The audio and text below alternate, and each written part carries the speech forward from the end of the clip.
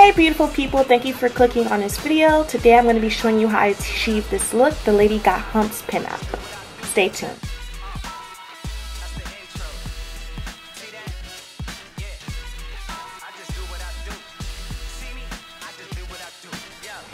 So I am starting with some old hair. I think this was about 1 week to 2 week old twist out.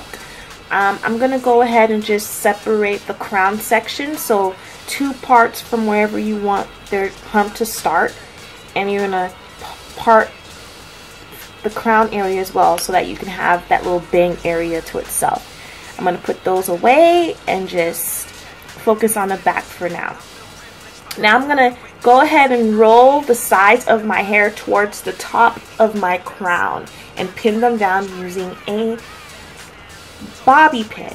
I'm using a bobby pin that's the one that clamps down because it will actually hold my hair in place. So I'm going to go ahead and clamp down that one side.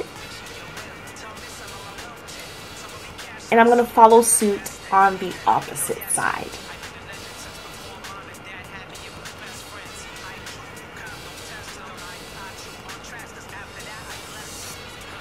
When you're doing this, be gentle with your hair.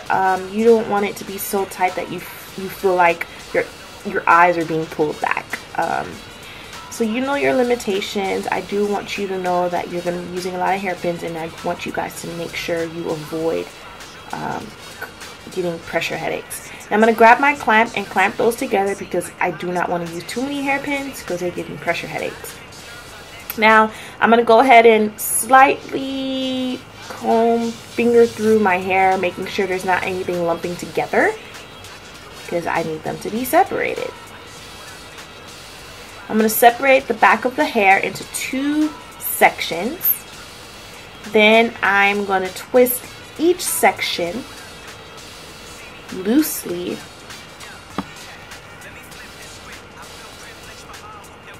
loose at the top. Now, you don't have to worry about how pretty this looks. Again, the texture of your hair, whether it's old twist out or braid out, will actually make the Lady Got Humps style look better. I'm going to follow suit with the other side. I'm going to twist that, making sure the top is loose again. Going all the way to the ends of my hair.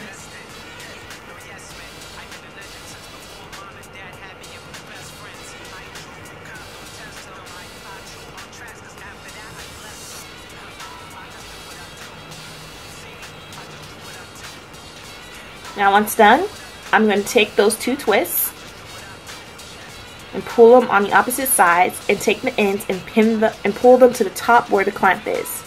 I'm going to take another hairpin or bobby pin and I'm going to gently secure the ends of those 2 twists on the top of my crown. So don't put it so tight to your scalp. Again, you don't want any tension headaches. Now I'm going to leave that alone for now. And I'm going to focus on the front of my hair. Now you want it to look sort of uniform. It's not going to be perfect. Again, this is just the first few steps. I'm going to put down the bang area that we prepared before. And I'm going to go ahead and fold it backwards. So fold it on over one hand and the other and roll it back so it's like some type of rotating style at the top. And when you do that, it's going to create like a weird pompadour heel thing in the front of your hair. We're going to shape it, so don't worry. I'm just pinning it down with hairpins or bobby pins, whatever you choose. And I'm going to pull my hair and fix it as necessary and pin it as necessary to make sure that it's as even on both sides as possible. Because my hairline is not the same on both sides, it's always weird for me to make my hair look even in the front. But if you don't have the issue I got, just make sure you pin to the best of your ability. Make sure you pin the hair back to cover the clamp. That's why I use a black clamp so you won't see it.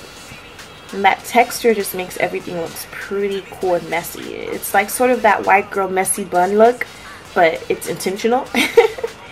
Now I'm going to go ahead and brush down my sides. Feel free to use Eagle Styler gel. to slick down your edges. And I'm going to keep pinning again. Just want to make sure my hair looks decent. And that's how it looks. The Lady Got Humps pinup.